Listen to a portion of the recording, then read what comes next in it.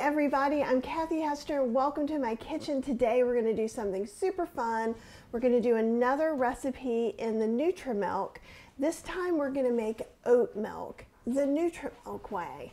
So last time we saw the Nutramilk, I did a live and we did an unboxing and we made some hemp cashew chocolate milk that was delicious from their recipe. So I did oat milk my way off camera, and it did get a little bit, it didn't exactly get gummed up, but there were a lot of starches I had to clean out. So I'm wondering if with the Nutramilk, there's a reason behind soaking the oats. So we're going to try that method today. I also made some peanut butter that turned out beautifully. And what I would say is, you know, I think originally I'd said I didn't think I would put any of this in the dishwasher. I think if I made a nut butter, I would put those parts in the top part of the dishwasher just to get that oiliness off of there. I won't be making nut butters very often, so it's not a real big concern, but I wanted to kind of point that out. So in the big book of Nutramilk recipes that comes with the Nutramilk, which is a big book, one of the things that it says right here is first soak your oats.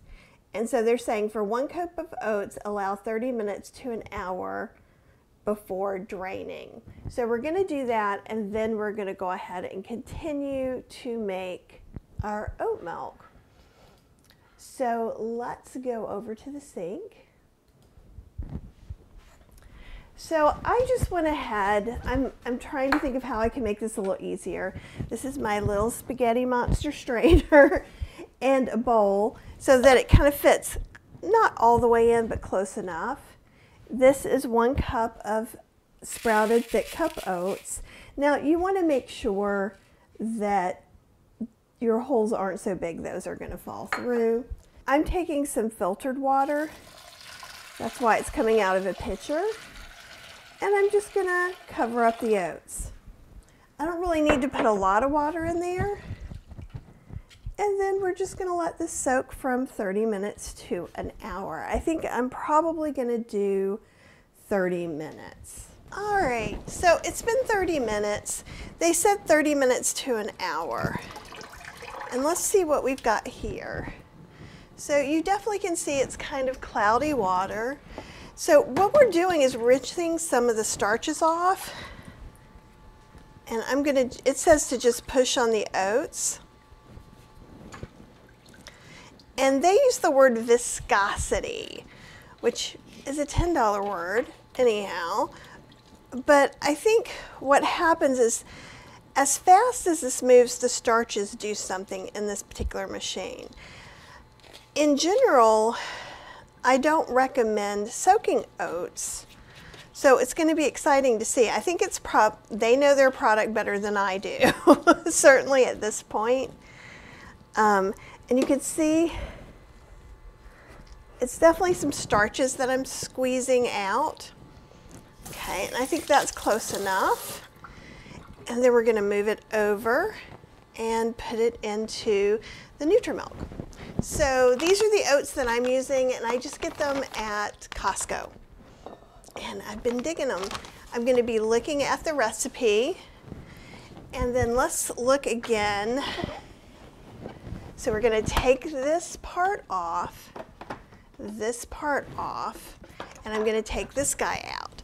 So let me show you in here in case you didn't see the other video. There's like a food processor type blade, this that has the spout. Then this has the screens, which keeps us from having to strain things. Okay, so this part helps keep everything off the sides a little bit. So let's go ahead, because it does say to place the oats and optional salt. So you'll see that in a lot of plant milk recipes. And it can add to the sweetness, and it can also help the preservation or how long the milk lasts. Now, with that said, if you don't use salt, don't do it here. It's okay. It's not going to kill anything. It's not like, ooh, I've messed everything up. No, it's not like that at all. So, because the Nutramilk first grinds everything, kind of like if this were nuts, it would make a butter first, and like a nut butter. And then we add water, and then it's going to make the milk. Get all those oats in there. Okay, so I think just for interestingness, just for an experiment, I'll put a pinch of salt in here. You don't have to. We're going to go ahead and put this in. We're going to put the lid on, and it seals on with a snap, just like this seals on it with a snap, just like a food processor, okay? Then, there we go. And that comes down.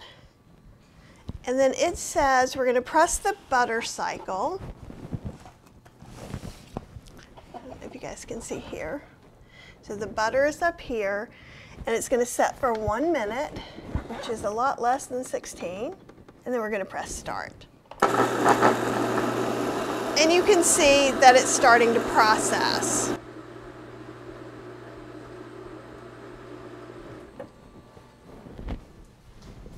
All right. So let's take a look at what it's done. Oh, we're going to just pull this up and see this is where it locks and unlocks.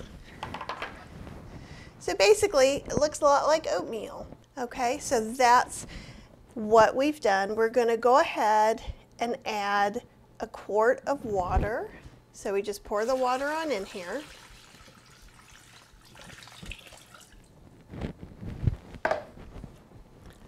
Put this back in, put the lid on, and then again that goes in there, and that's where it starts. Alrighty, and we are going to press mix. We don't change the default time, so there's the mix button. The default time is 4 minutes, and we're going to press start.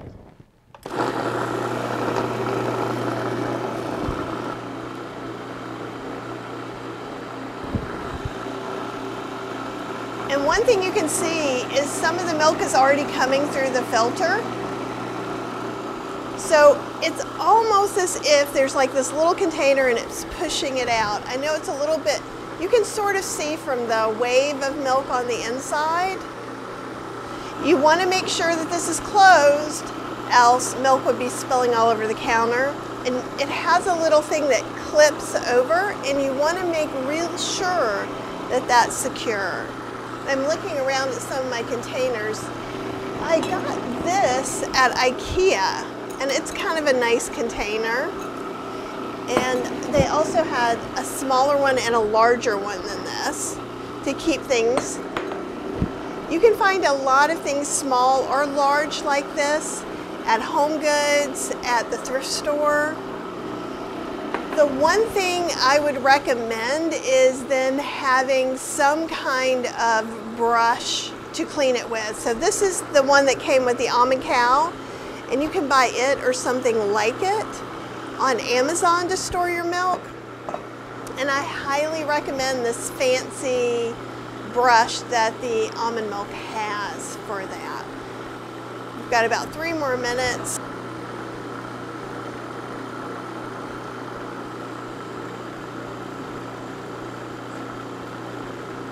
Okay, so now we're going to do what I didn't do during the live, which is use the dispense button. So there's a dispense button here. I'm going to move this towards me because we're going to dispense everything. So what we say, so we're going to press dispense, then we press start, which gets it going like this in a different direction, and then we open up the spigot, and the milk comes out.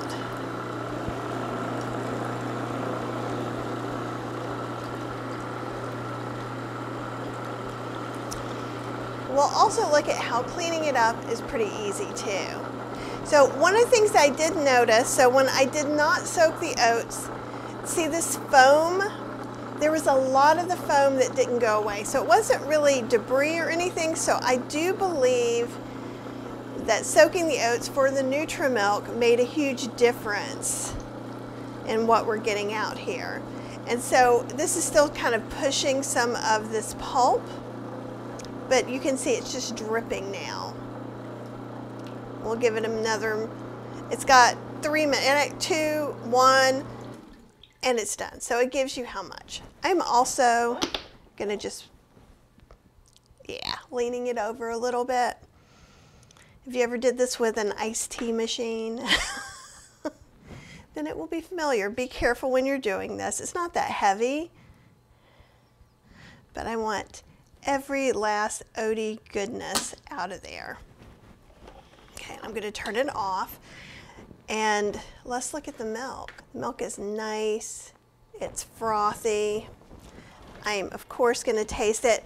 We could have put dates in here, we could have put vanilla, we could have put strawberries, we could have done all kinds of things. It's nice. It is, the taste is slightly different, but it's still very good. It doesn't quite have the same like darker oaty flavor that I'm used to without it soaking. So if that's something you don't like, then maybe this is the way to go. I think if you're gonna make oat milk in the Nutramilk, this is the best way to do it. All right, now let's take this puppy apart and let's go clean. So we just pull that out. We're gonna undo this. So there's some pulp, and we can scrape that into something if we want to, or not. If I take this out, this does not take the pulp out with it. It's just gonna leave the pulp in the bottom part, which is also fine, because that's where it is. So I'm gonna take these pieces, and we'll look at the other one last, and I'm gonna clean it up over in the sink. Just so you can see, we've kind of talked, let me move our oat soaking water. And this oat soaking water, I'm just gonna put on some plants. I'm gonna put out in my garden. And where the froth is, there's a little bit of, like, not scrubbing, not like soy milk scrubbing, but we will need to, you know, use just a little bit of soap. And let's go ahead and scrub around on the inside, especially that screen area.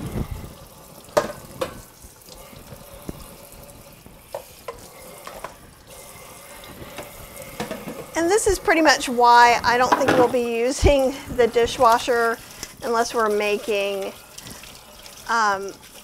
nut butter without putting any of the water and turning it into nut milk.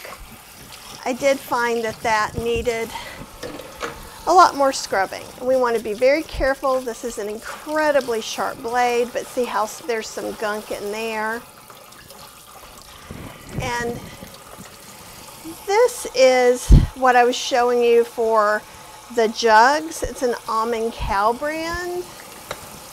Everybody comes with something, you know, and the Nutramilk came with this one, which can also get into the little crevices. Okay, and let's do the top real quick. Doesn't really need any soap, but let's just take care of that. All right, and then we're gonna bring the bigger part over. And I'm not saving the pulp this time. There's not that much pulp. And honestly, I think it's kind of a good prebiotic for our septic tank. Now, this just comes up a little bit. You just hold it up a little bit and pull it out. Also, this part comes off, which I think is awesome. So you can take a little straw cleaner. Or you can be like, that was pretty good. I don't see anything in there, but we can rinse it out really good anyhow. And then see how, basically I just rinse this. The only thing we want to really focus on is in here, make sure nothing is trapped in there. Then I'm just going to take my brush and just kind of brush it around. If something was in one of, like stuck over here, like it was with the peanut butter, you can just do that and scrape it out. So it is a really good tool that comes with it.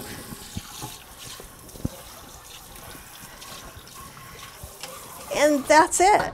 So I'm just going to leave it over here and let it dry. So honestly, that's pretty easy peasy.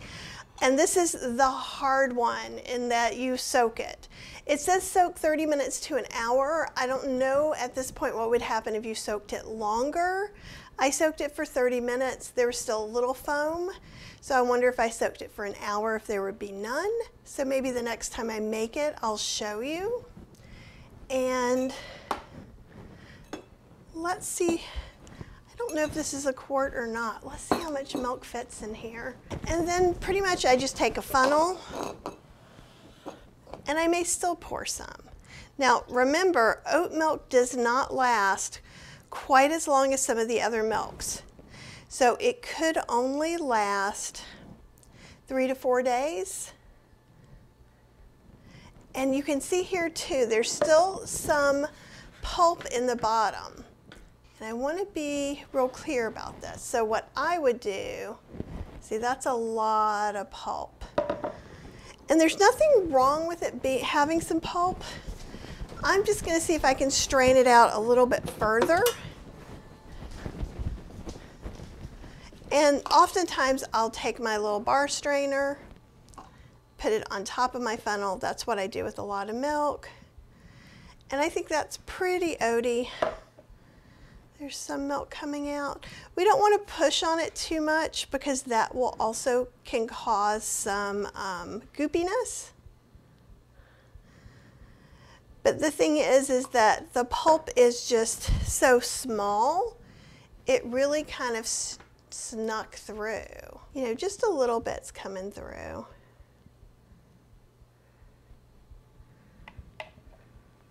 See that?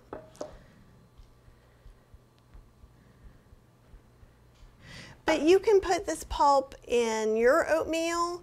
You can make a dog cookie real quick with it. You can freeze it and burgers. You could put it in cookies, bars. There's a lot you can do with it. You can also dehydrate it and then grind it into a flour too. And so you would have kind of oat fiber, which you can buy. So there you go. And actually these medium ones from IKEA fit a quart of milk perfectly. And I think this was like $5 or $6. I don't really remember because we were there late, but there you go. Happy milk drinking.